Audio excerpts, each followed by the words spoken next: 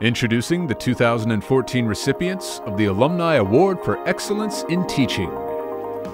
Emilio Solano, Los Angeles, 2010. I think that's the toughest thing to teach other teachers is how do you have your personality reflect into your classroom? How do you let your own style be a benefit to your classroom, not to hurt your classroom? He stands out because he has a different personality than the other teachers that I've had, and he seems to know more about me than other teachers have. Because I think that's what the kids want to see at the same time. And I think that's when they truly have a connection with their teacher, is when they feel like this is real. This is who my teacher is, and I understand why they do it in this way because this is who they are.